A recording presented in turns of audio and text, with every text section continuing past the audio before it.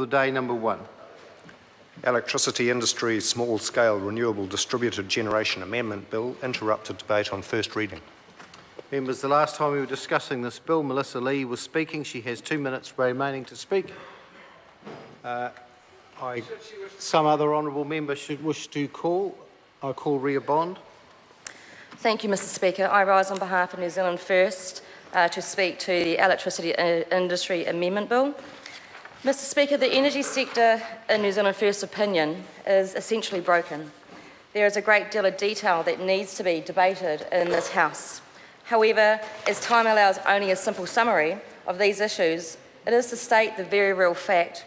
Electricity prices have risen in real terms nearly 50% in this country. Originally, the energy sector was publicly owned and democratically accountable. The industry aims were motivated by this question: how do we best benefit the people of New Zealand? Now electricity is not viewed as an essential service. Instead, the market system would rule where the question of profit maximising or even profiteering became the motivator of the individual organisations.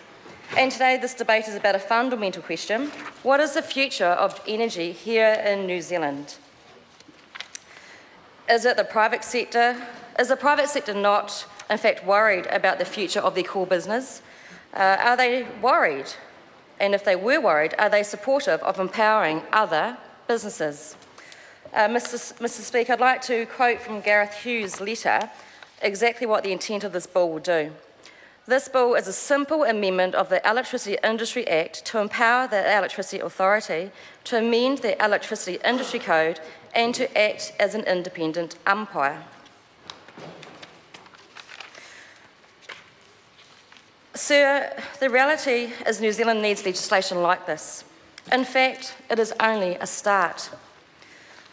In New Zealand, we have plenty of sunshine hours, and on average per annum, we're looking at 2,000 hours. I also want to point out that New Zealanders want a choice of whom and what they decide to spend their money with. And I acknowledge that in today's world, consumer needs are much more diverse and consumers want more options.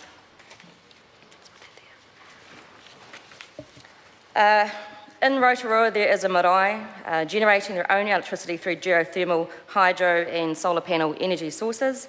What they are struggling to do is find somebody to buy back their surplus when the time was right.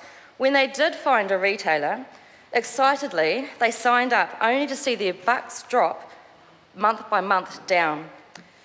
New Zealand First supports this bill because homeowners want to make environmentally and financially sound investments. This bill seeks to create fairness in the market. It seeks to address a real imbalance between the retailers and small independent generators.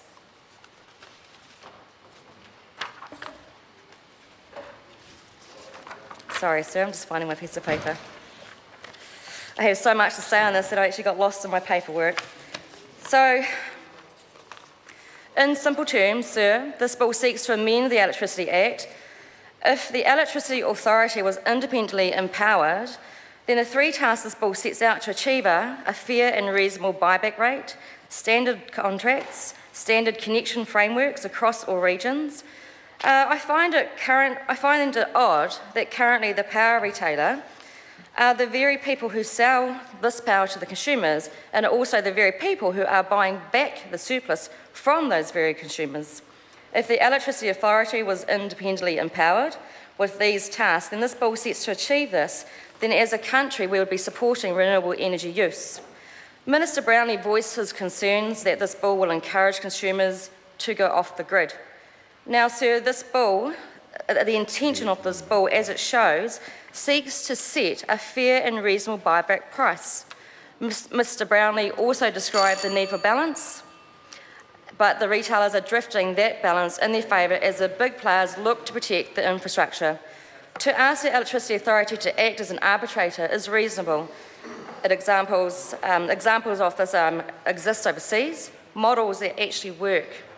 New Zealand First supports this bill to the Select Committee process so that New Zealanders can come along and let their voices be heard, and that is what a good democratic process needs, Mr Speaker. New Zealand First supports this bill.